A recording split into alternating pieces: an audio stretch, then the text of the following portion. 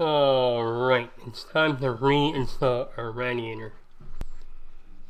I'm going to clean up the union so there's no debris on there or anything. Just make sure it's clean. Now I'm going to apply some pipe coat to the part of the union that comes together. You don't need pipe coat, but we're here and this might help you out, so we're going to do it. I'm going to apply a very thin layer here. You don't need a lot because you're not trying to seal threads. You're just trying to seal the union. And that surface, they come together and seal up.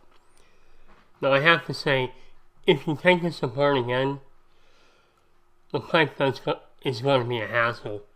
Because you're going to have to clean it off the next time it goes together. So we put a new floor in here. The pipe isn't going to exactly match up to the radiator.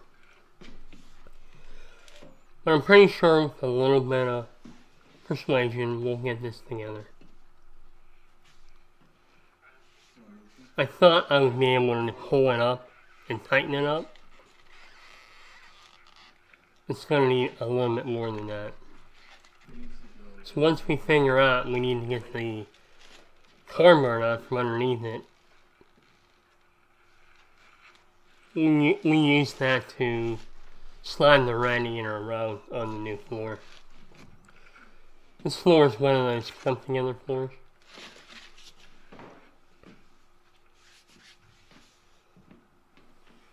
So we're gonna have to do something else to get these to line up. This is on a second floor, so we don't have access to the basement. So we're a little bit limited on how we can push the pipe up. If it was in the basement, we can just put a jack underneath it with a 2x4 and gently raise it up. Here we don't have that option. The valve side hooked up easily, just went back together. We pulled it right up and tightened it up.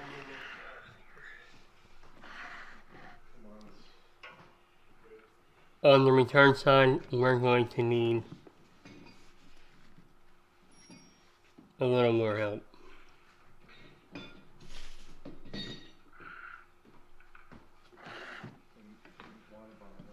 So we need to figure out a way to raise this pipe up, line it up, and get it started. Once you get it started, you're in pretty good shape. It'll come together.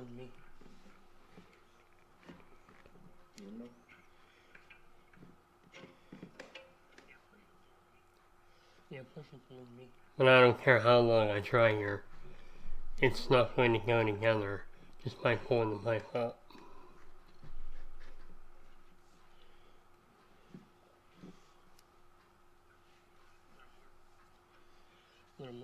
It'll just take a minute to figure that out.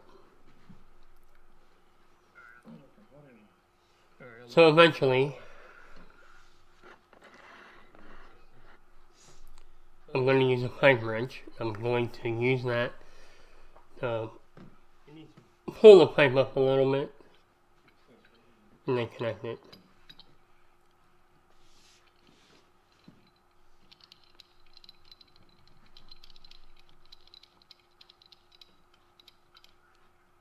So the floor lifts the radiator up just a little bit. And I'm going to have to say, putting the floor underneath the radiator makes it look a whole lot better than cutting around it. Now, if you don't want the radiator on top of the floor,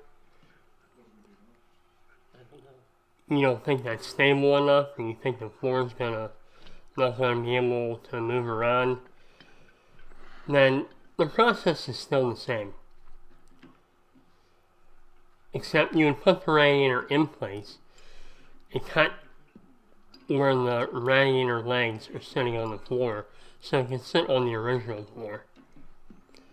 Alright, I finally get this thing started.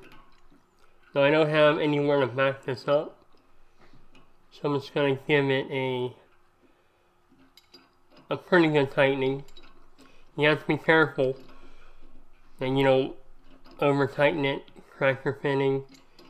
I'm using an 18-inch pipe wrench, which is too big for this. I would suggest maybe an adjustable pressure wrench, 12-inch, would be a lot better. It would give you even torque on the nut. But I had a pipe wrench here, so I went ahead and used it. Being careful not to over tighten it or egg the fitting. On the supply side, I'm able to back this one up. So once I get it tightened up, I will back it up and make sure it's nice and snug. The last thing we want to do is loosen up a fitting and create a link because we didn't back something up. So you should always use 2 pipe wrenches wherever possible to loosen or tighten anything.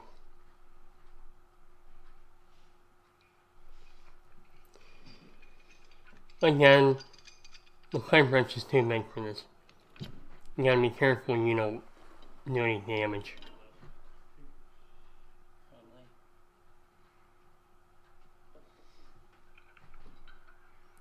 So we're able to get everything back together, put our scutcheons on,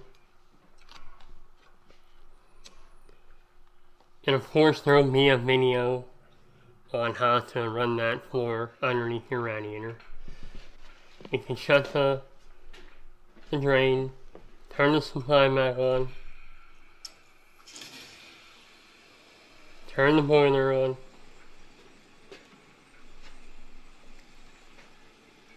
put a metal switch plate cover on our list of things to buy, clean the radiator, check for leaks,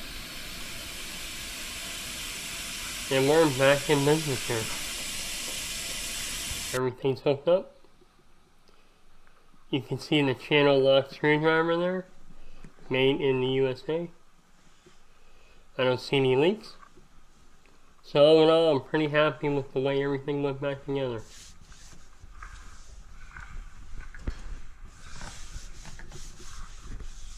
Looks good.